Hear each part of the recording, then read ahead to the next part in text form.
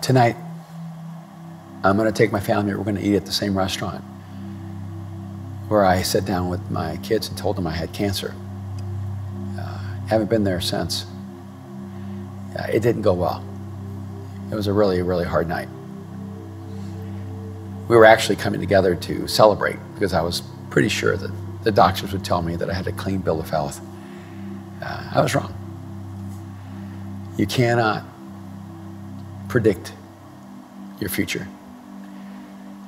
You can't control what's coming your way. But you can be prepared. You can be battle ready, which is why this is the closing chapter. Because I don't have to know you or what you've been through or where you're at to know that there are battles ahead.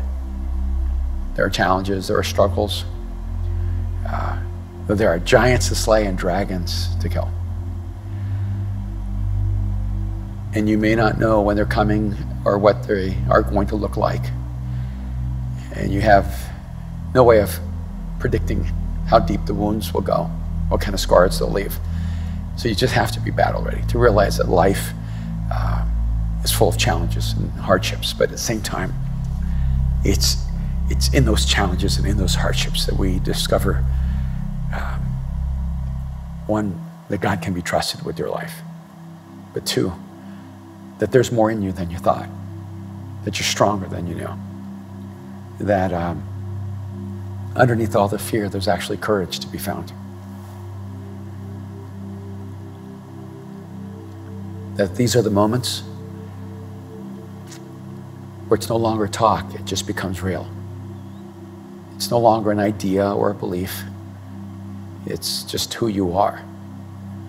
And I can tell you that in the midst of all of this, what I discovered was that Jesus was everything he ever promised he would be to me. That he was the source of hope and strength, of comfort, and courage that I had always hoped he would be.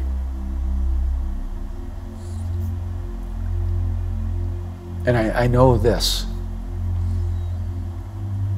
Nobody wants to face these kinds of challenges or these kinds of struggles or hardships.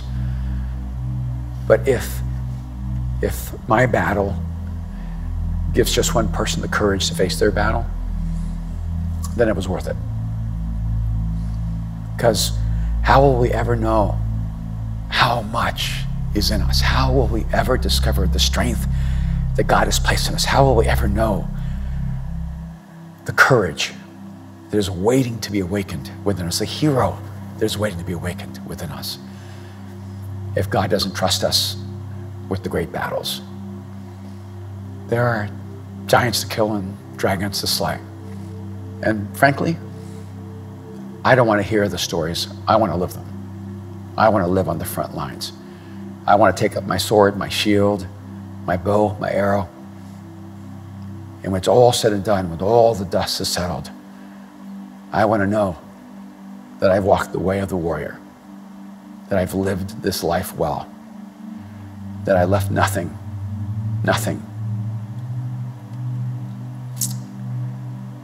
undone, that I've lived my life without regret.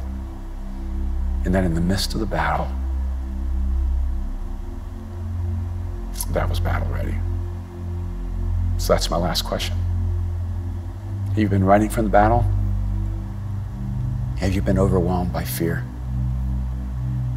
Have you not trusted that God is everything he said he is and will be to you? Let me tell you, Jesus stepped into his own death, took on his own suffering, took on the cross and the brutality of that instrument, allowed his body to be broken, his blood to be shed, so that you and I would never fear the darkest moment, so that you and me, that we would know that every cross will be overcome by an empty tomb. So let's get ready. Let's take a deep breath. Let's step into the battle, because I want to promise you you are battle ready.